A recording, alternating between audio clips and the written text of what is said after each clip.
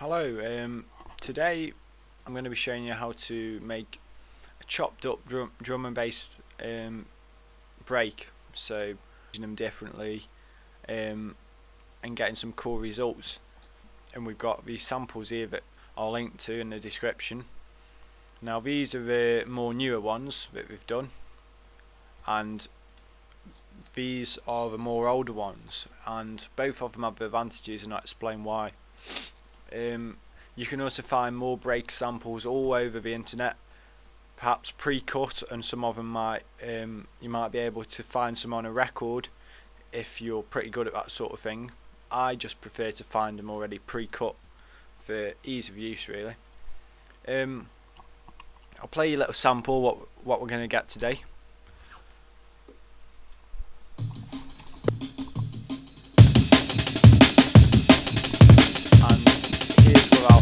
Overlaid break, which is very simple. Well, it is the same concept as my older tutorial, but this is a totally new thing.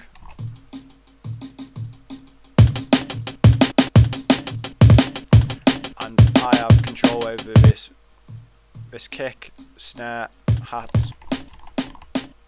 Simple as that. So we're going to start fresh, and to put your samples in, just drag, drop in. Let's start with a more complicated one. So we're going to find a sample we want, and then we're actually going to start with that one, pretty like that one. So you right click it, open a new slicex channel. It opens up.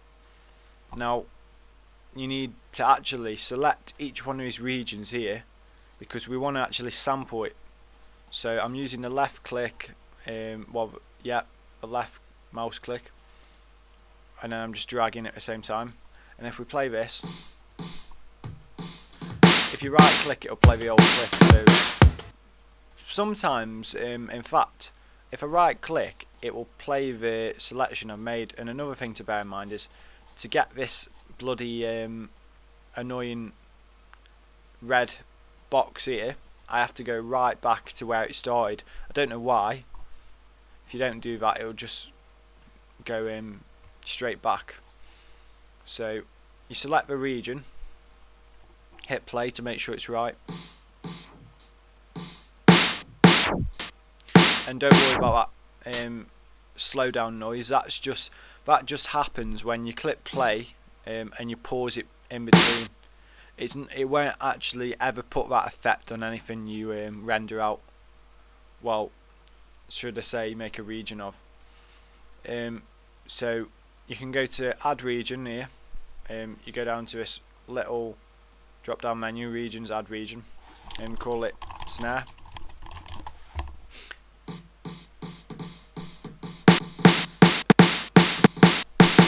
And already you can see the sort of ideals what you can do with that. So I'm going to drag another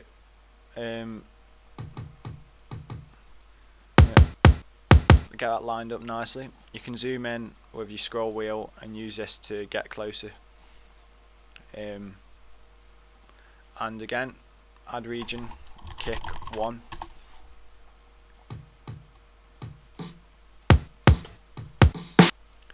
And this is a hat, I believe, because hats are normally a smaller waveform compared to the kicks and snares, and kicks always seem to have this transient on, which is like this tail, whereas the snares seem to be a lot more sort of defined all the way to the end.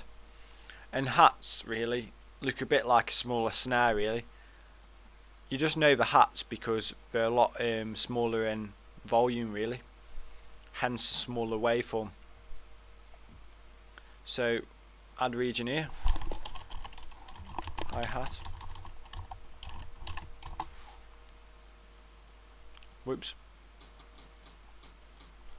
So I've done 3. Now I could be here all day, but for the sake of the tutorial, I think you know what you need to do. You just need to select more of them. Selecting more of them, and they'll appear up here. Obviously, every one you create, you get a new slot. So here's where the fun begins now. we can drag a kick in, and this, by the way, is that just appears there. Sometimes you don't need to worry about it, just don't play it. So kick, snare, hat. Right, one thing to bear in mind is if you cut this short, it didn't happen then, but I'll show you. So if I do that, then I've cut the snare short. The kick is actually really quick, but a snare takes longer to sort of fade out, so you need to obviously bear that in mind. A quarter note is normally adequate, but some samples might last even longer if you've got a tail on them. So I like that kick and I like that snare. It's got some sort of like gritty feel, but still very punchy. And that's the sort of thing you want to cut through your beat, well, your mix, sorry, not your beat. I can already sort of hear in my head we need a variation, and that's it. The variation's there already, and you're using all these samples from a real drum break to actually make your own beat.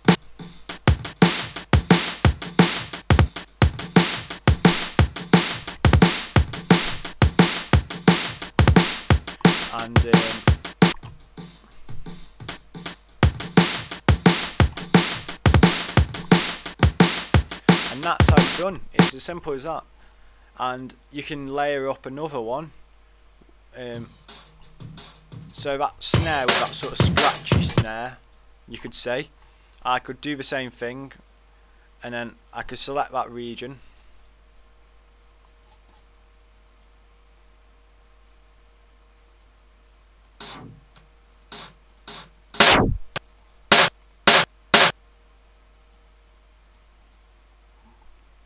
And go to add region, and I've cut it a bit too short there, but don't worry.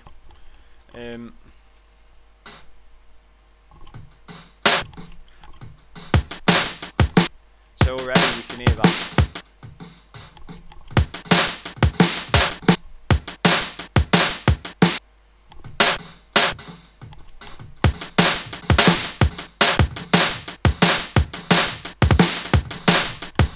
So I'm using two samples, and that's just the same concept as the tutorial I did a while back, but I've sort of improved on it. I've learnt a bit more since, and I've obviously picked up new techniques. Now if you wanted to process, let's turn off this original snare for now, this separate snare layer, because if you wanted to process this, then you can see what's going on here. We've got our kicks, snares and hats, and that's sorted, but we need to clone the channels and actually take the snares and put them on a channel, and put them on the cloned channel, and then clone that again, and then we're going to get a kick samples. I'm going to put them on a different channel. So now, and you need to do this anyway really, because you're getting more control. You can choose when your hats come in. You could have your kick and your snare beat coming in first. So the rest is self-explanatory, but I'm going to touch upon a little bit of EQing and compression. The snare is pretty nice as it is, so I'm not going to touch it much, but you click on the channel, route it to an FX channel, obviously, and the mixer up here, and that coincides, so literally nothing needs to be done with that, but I'm going to see if I can push it anyway.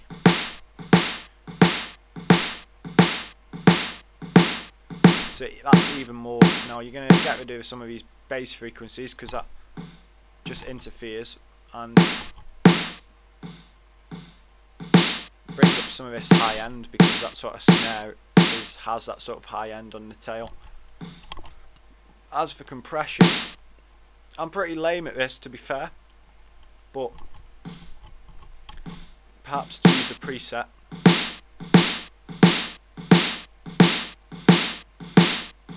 Not a master preset though.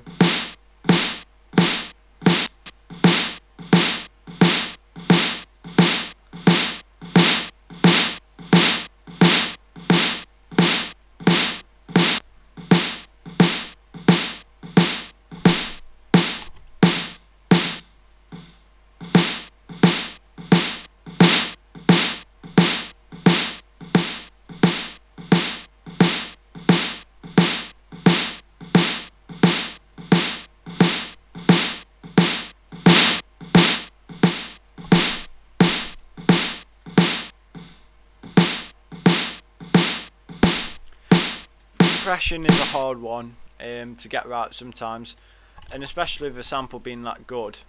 But I do need to change the settings a bit more. I'm not going to bother now because it's going to take too much time to tune it.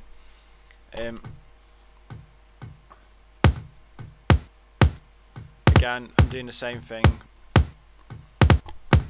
This kick again is exceptional really, but that is even more power. You can feel the power in that. It's as if you know you've got your head stuck in a kit drum. Someone's full on banging it in your head. And I'm just bringing up right on the 2K really, and all that is the punchiness of the drum, like the skin of it is actually hit. The sound of that skin being hit is around this area. In fact, that's why if you bring this down, you can hear that it actually lost all that sort of drum feel apart from the bass bit. So it's important you emphasise it is a kit drum. It shouldn't always just be a bassy sound, it should have a bit of a punch to it too.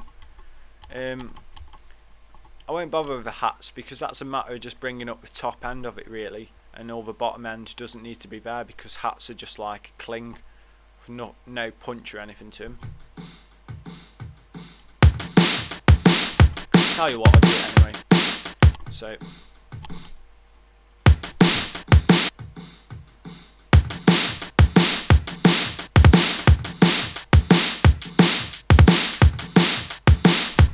simple as that. Now that's one way. The second way, which is nearly exactly the same, and I'm going to literally do this in a minute because it is exactly the same. Go to clean breaks. The processed ones are okay, but I think really we've processed them quite shoddily, so find one you want, do the same thing. Notice this, they're already cut for us. Saves us a bit of time here, doesn't it? Concept is the same as before.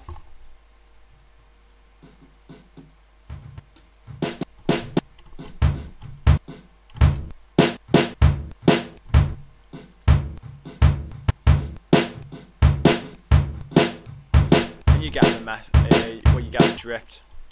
So you know, that's how it's done. You can do it the easier way with having your preset breaks, but the difference is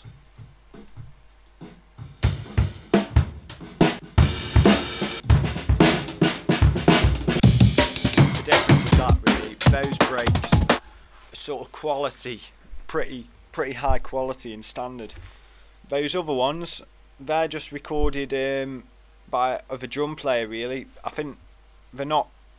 Those other drum breaks which I've got open now are actually sort of partly off records and stuff, so you're getting a bit more of that sampled feel, and there's nothing wrong with it.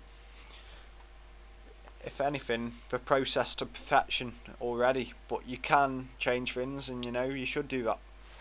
But thanks a lot for watching my tutorials. If you find it helpful, you can rate, comment and subscribe. And I'm currently saving up for a computer, so I put a PayPal link in the description, and totally up to you. But if you do feel you can provide anything, I can be making more tutorials because I can then afford a new computer for my audio production. So if you can help out, that'd be great, but if not, just rate, comment, subscribe, and I'll see you next tutorial.